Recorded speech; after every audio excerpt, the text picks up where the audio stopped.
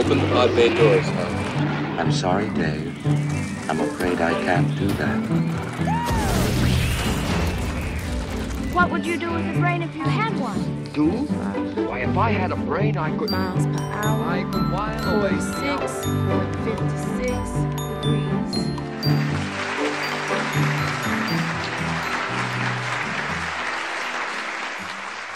Here's a quick little clip that tells you a little bit more about what I do. So, sorry, the sound's kind of low. So here is a little clip that was done by National Science Foundation talking about the work that I do with DreamWorks Animation. So these are animators at DreamWorks, and I'm mentioning that anatomy is something that doctors study, but also artists, and physics is now something which is useful for animators in creating films. This is Cassidy Curtis. He was the animator for Toothless on How to Train Your Dragon, and he was mentioning how he was using physics to really engage the audience by making Toothless motion very believable. So, but what I specifically wanted to tell you about tonight was scale, the question of scale. How do you, in a film, make something look enormously large, or in the case of Arrietty, very small? So what is it that makes these machines look monstrously big, these dragons from How to Train Your Dragon? Why is it that they feel small? And I did a lot of research on this topic because DreamWorks asked me to consult on the film Trolls. And in the film Trolls, how many of you have seen the film Trolls? Oh, good, good. So I think it's coming to Netflix, so you'll be able to see it if you haven't seen it already. So in Trolls, they wanted to have a world somewhat like in Arrietty, where you have some very small characters, and the directors wanted to make sure that it felt like the trolls were small. Okay, so the borrowers are sort of similar to the trolls in that they're about 4 inches tall, and that makes them about 16 times smaller than we are. And the question we want to answer is, what would they be like? What's their world like? And most importantly, for the filmmakers, how can we bring the audience into that world and make it feel like a believable world? Because if you're my size, it's different than if you're this guy, okay? So the question is, what's different, besides our hairstyles, between myself and someone like my friend here? So, now, the simplest way of establishing scale is simply to present things of known size, and then, as in this example, we see Arrietty standing next to the flowers. In the film, they have establishing shots where we see Tokyo and our normal human world, and then we meet the borrowers, and by comparison with known things, we know they're small. Now, this is more of a challenge when a film has a fantasy world, as in Trolls, because it's very much a fantasy world, not as connected to the real world. And so the question would be, well, is it that the trolls are small and these other characters which are in the film, which are human-sized, are the trolls tiny and the Bergen human-sized, or are the trolls human-sized and the Bergens 60-foot giants? So it's more of a challenge in this case. Besides just things of known size, there are many other aspects that tell you about the size of things, and these are aspects mostly connected to physics, which help the filmmakers establish scale. So one of the basic things is timing. So if I drop something the size of a baseball from a height equal to its diameter, it takes about 3 frames to reach the ground. A bowling ball falls 1 diameter in 6 frames. So translating this to for the borrowers, if I drop this, it takes 12 frames to hit the ground. That's half a second. For my friend here, if he drops something from shoulder height, it only takes 3 frames to hit the ground. So being 16 times smaller, everything goes 4 times faster. So everything is brisk and quick in the world of the borrowers. Another aspect is things like collapsing, explosions. All of these have a similar timing effect. And in fact, filmmakers have used this for a long time by making use of scale models. So here we see a shot from the first Terminator film where they have a tanker truck exploding, and it was not practical to do this with a real tanker truck because that location is next to the Los Angeles Police Armory. So instead they did it with a scale model. So the scale model is 9 times smaller than the tanker truck. They explode it, but in order to make it not look like it's a tiny truck, they film it with a high-speed camera, film it at 3 times the speed, and then when they play it back at regular speed, the explosion appears as if it's 9 times larger. Okay, so this is how they do practical effects in films. We use this to our advantage in Madagascar 3 to shoot reference to see what this scene would look like in which the plane is flying around with a 70-foot chain of monkeys hanging from the bottom of the plane, and the animators wanted to know what would this swinging chain of monkeys actually look like.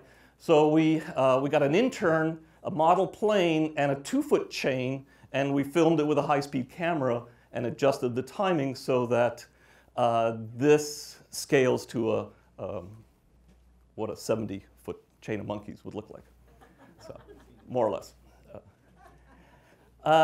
Another thing about related to this is the timing of the cadence of walking. So the timing of your leg swinging is similar to that of a pendulum swinging, and so the longer the leg is, the slower the timing of the swinging motion.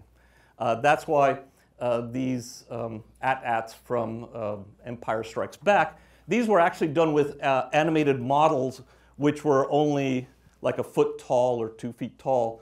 So they did it with stop motion animation, but they adjusted the timing so that they're slow and so they appear to be large lumbering machines. Now, although they have a very slow cadence, because they have long legs, something which is big, the timing is slower, but the distance covered by each step is larger. So you can do all these calculations for borrowers, and a human takes about 1 second to take 2 steps walking. A borrower would be 4 times faster in their walking.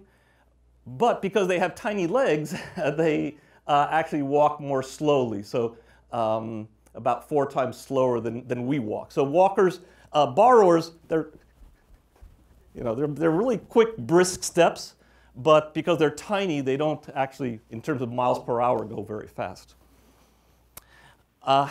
Another effect at small scales is surface tension and stiction are very significant.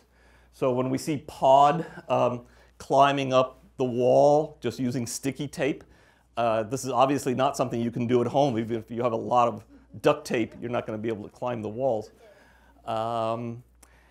And then also, we see a lot of water in the film, and you see when she's pouring the tea, they always have the water as very sticky, big drops. We see her, Arrietty, brushing the drops off her dress. So all of these keep reminding you that the borrowers are small, okay? You see them in the world, but these things keep reinforcing over and over again that their world is different from our world, and their world is the tiny world. Now, there's a lot of things that we can figure out about how borrowers should be by using this principle called allometry. So it turns out that a lot of characteristics of creatures follow physical principles. Here I've just present one of them, which is heartbeat. So if you graph for all different mammals their heart rates versus their size, it all falls on a line, and this principle is called allometry. So for example here, mice 630 beats per minute, donkey 37 beats per minute. So we can calculate a number of things for borrowers. Their heart rate would be 400 beats per minute. They would breathe about 100 breaths per minute. So they would be. They didn't do that in the film. It's very, very distracting. But that's how they would actually breathe. Their metabolism would be extremely high. Small creatures have higher metabolisms. That means that they would eat a lot. And in fact, you see them in the film. They have rather large portions in their meals. Now, allometry works because of a very basic principle, which was actually first pointed out by Galileo, which is that as things get larger or smaller, the area varies as the square of the size, but the volume varies as the cube of the size. You see that just in this very simple example with a block. One very basic example of this, if I have something, a character which is 2 feet tall, like a cat, like Puss in Boots, that might weigh 7 pounds, but a 6-foot character is 3 times taller, but that's 27 times the volume, so that's 27 times the weight. So that's a very simple example of this area, size, volume.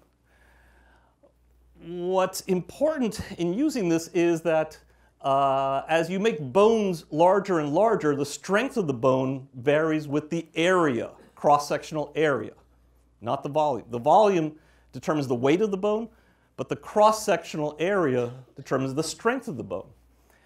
And for this reason, small creatures have skinny, thin bones, and the larger and larger the creature, the thicker the bones are, and in fact the bones make up more of the creature. Okay, so you see here with a skeleton of a rabbit is only 9% of its weight. For an elephant, it's 27% of its weight. So we can figure out this for the borrowers. So human skeleton's 18% of your weight. For the borrowers, it would only be 7% of their weight. So they would have really thin, skinny bones. That's what little creatures have. They would not be fragile. They just don't need thick bones because they don't weigh very much. This also affects the posture of small creatures. Small creatures tend to slouch. We are larger creatures. We're not that large, but the larger creatures like horses and elephants, they have to stand straight because if they don't, their bones don't support their weight. Okay? It's not enough to have thicker bones. You have to actually stand straighter. Animators have used this in order to establish the size of creatures in films. For example, these dragons in How to Train Your Dragon, they're supposed to be about the size of an iguana. These are baby dragons. And so the character design is such that their posture is similar to an iguana. If it was the straighter posture of a Komodo dragon, they would feel larger. If it was a lizard, it would feel like it was a smaller creature. Okay? These are things that we may not overtly realize, but it works to establish the size of what we're looking at. Now, of course, the borrowers don't slouch because it's unappealing. Little creatures like this pygmy marmoset mice, they slouch. Little creatures slouch. Borrowers don't slouch. This is the case where the filmmaker says, no, I don't want to have the creature. I don't want to have the borrowers, you know, like Neanderthals. That's just not good, and so fine. Just a couple of other things to mention. The maximum falling speed. Small creatures never reach a very fast falling speed, no matter what the height from which they fall, just because air resistance goes as area and weight, force of gravity goes as volume. So you can calculate for borrowers, regardless of height, the borrowers would never fall faster than about 7 or 8 miles per hour.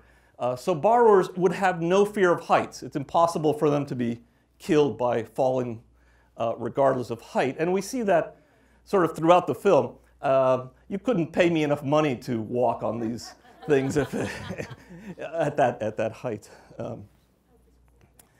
A similar thing that I mentioned to bone strength, muscle strength, the strength of the muscle scales as the cross-sectional area.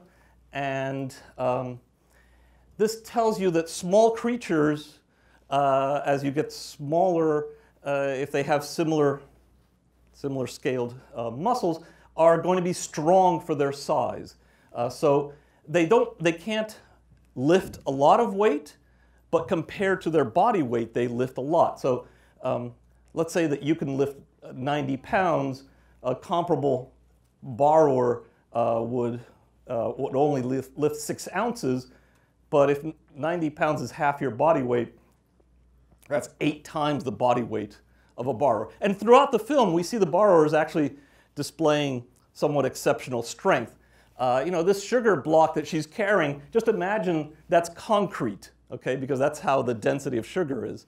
So a 14-year-old girl carrying a shovel with a huge couple of cinder blocks of concrete. And then finally, interestingly, the height at which creatures jump happens to be independent of their size, because there's actually 3 factors involved. The height that you can jump depends on the strength of your muscles, the length of your legs. The longer the legs, the higher you can jump. The stronger your muscles, the higher you can jump. What works against you is your weight. So the heavier you are, the less height you get. Those 3 factors actually end up balancing each other out. And so basically, a mouse can jump about as high as a cat, can jump about as high as we can. This was another thing which was not used in the film.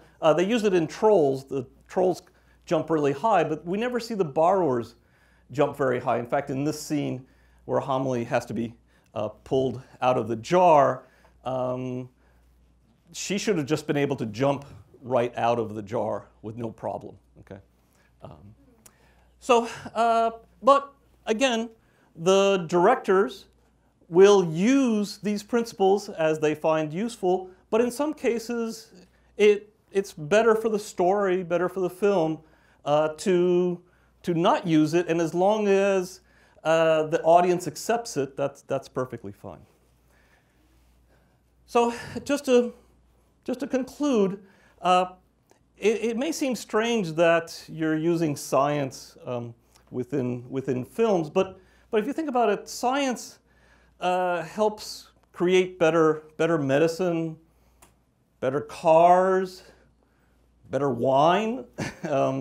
So science can be applied to many things, and if you can make a better film by making use of science, then I think that's very worthwhile. And the way you do it is science can help filmmakers create interesting worlds that the audience can then visit for the story that the filmmaker wants to make. Anyway, that's what I wanted to tell you about, and thank you very much, and we'll do a little bit of Q&A after that. So we're going to bring Tucker up. Thank you, Dr. Garcia. We'll put you in the chairs in the hot seat. Tucker, do you have a question to start it off? And then anybody who can stay that wants to do a Q&A, we'll have about 10 minutes where you can ask either Tucker or Dr. Garcia a question. I know some of these students have to do a school night. So Tucker, Sure. do you have something you want to ask? I sure do. You've consulted on a few films where both science are at play and a great deal of artistry. Do you feel sometimes torn when you want to advise? Do you want to give advice on how to make a movie more scientifically accurate, but the director says, no, that just doesn't feel right? No, I'm actually never torn, because these films are not documentaries. If they were documentaries, then yes, it would be important to have that accurate. But the filmmakers know what story they want to tell, and they are professionals in terms of knowing what's going to work best for the film. Now, they are very receptive because often I can point out something to them that they hadn't thought of, and they say, oh yes, that would work great in the film. That would really help what we're trying to do in the film. So that's really my role.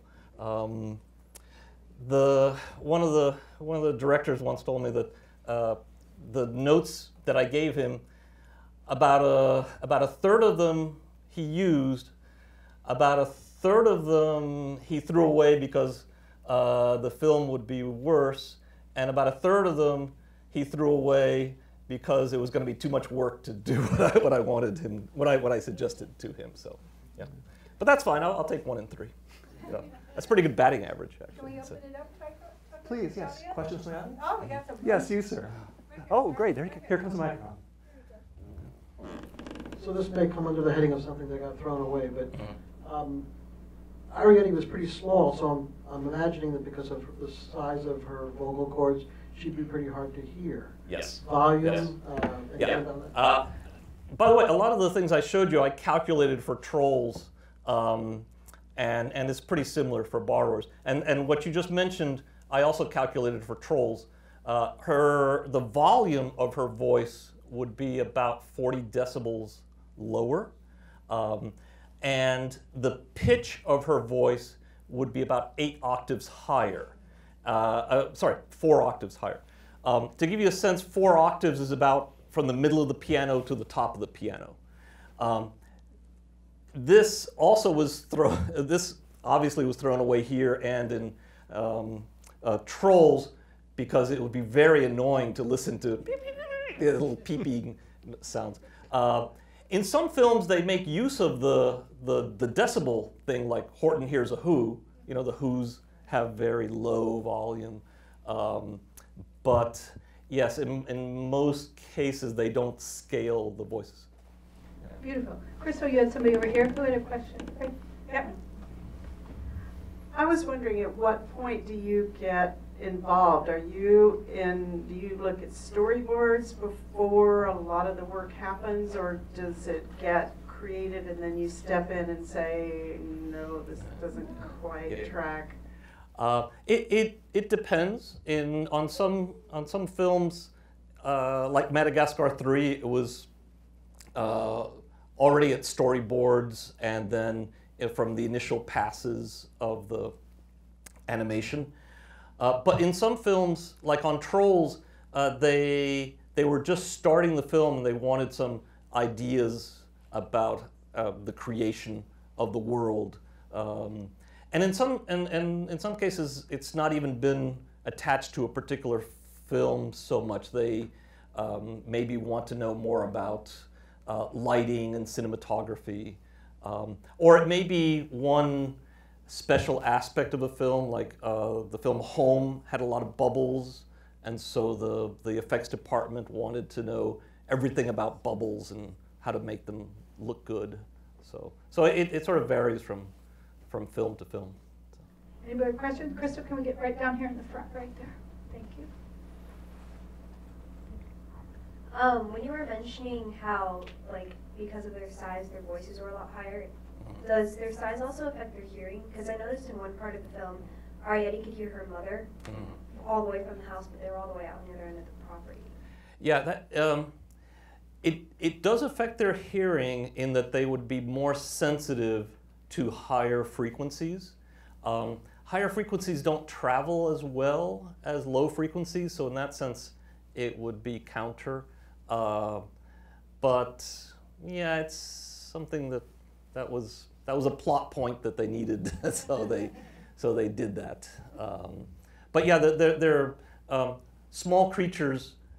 They have squeaky voices, and then they have hearing that's sensitive in that squeaky region appropriately. So. Okay, we have time for one more question. Anybody got one more question? I'm going to get right down front here. He already has a mic. Good for you. This is a quick one. Do you help write some of the equations for, I know DreamWorks at the end of most of their movies, they show leaves being blown in the wind and grass swaying and sometimes water flowing down a brook. Do you help the guys that write the software come up with the equations to make that an automated process? It turns out I don't have to, because they have PhD scientists that do that software.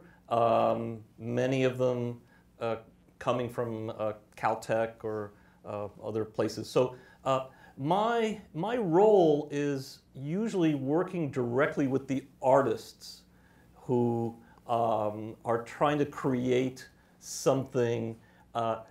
So they can do the simulation. They have the folks that create the simulations, and they do an amazing job with that.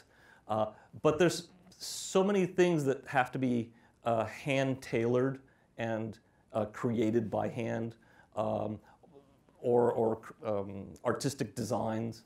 So I mostly work with the artist. Now my own research is in fluid simulations, and so at one point I took the guys with the PhDs from DreamWorks and brought them to Berkeley, which is where I do most of my research, and had them meet with the group that I work with in Berkeley. And we basically discovered that the simulation techniques used by DreamWorks and used in Berkeley were basically the same.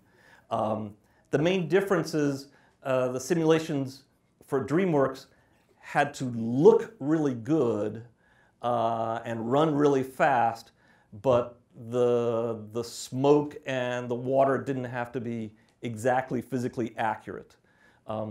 In Berkeley, if you're designing something like a heart valve, it's got to actually work correctly. It doesn't matter how it looks. So there were some differences, but there was more commonality than difference in terms of how they do fluid simulation, stuff like that. Gene, we're going to finish up with you. Okay, I got a short one here, but it's closure on this science thing with vocally. Would a small animal speak at a higher cadence, faster than what for us would be a normal person?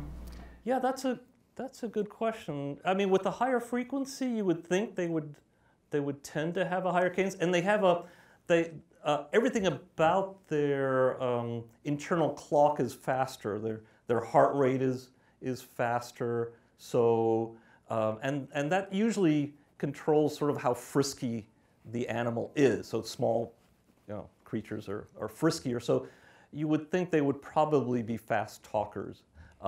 Again, something relatively unappealing to have if you take it to realistic proportions. So I think there's a moral to the story, Tucker and Dr. Garcia. You can be a scientist and you can still have a lot of fun. Is that right? Oh yeah, if you're doing it right. All right. So I want to thank everybody for coming tonight and our special guest.